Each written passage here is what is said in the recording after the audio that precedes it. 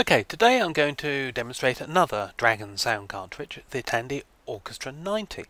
However, I'm afraid I'm going to have to cheat. I don't actually own one of these yet, so we're going to use an emulation. Fortunately, the Orchestra 90 is emulated very well by X-Raw. So first I need to start X-Raw, telling it to plug in the Orchestra 90 cartridge and load the correct ROM. This was originally developed for the TRS-80 Model 1 and ported to the Coco later in its life. It's based on a pair of 8-bit digital audio converters. So now we start the software, so the cartridge would be inserted. Because it's a Coco cartridge, it doesn't quite work correctly on the Dragon. The keyboard mapping is wrong. So once I've started the cartridge, I'll need to tell X-Raw to use a Coco keyboard, otherwise it will behave very strangely.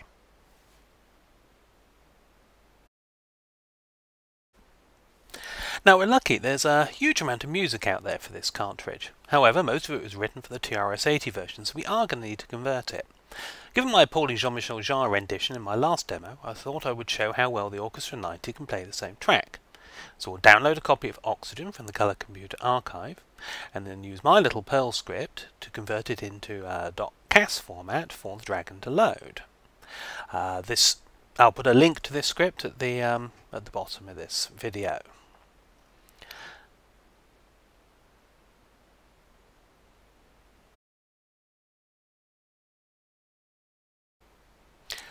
Once created, we can load the CAS file into Orchestra 90 software. Now, Orchestra 90 doesn't use standard musical notation, but instead uses its own text language, which I can show you some of in just a moment.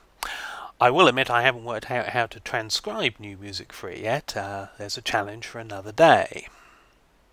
But this tells it what notes to play, when and for how long, and what to channel. Okay, I think we're ready now. We'll just compile the music, then put your feet up and listen to this in stereo if you can.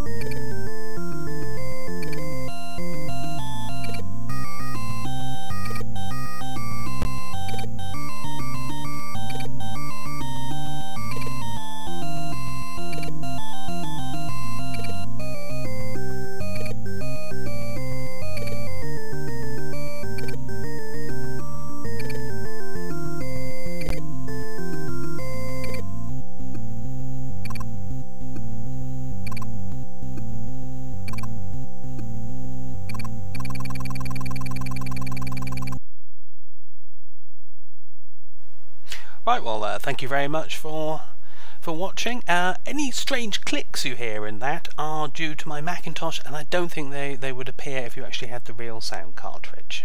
Thank you very much.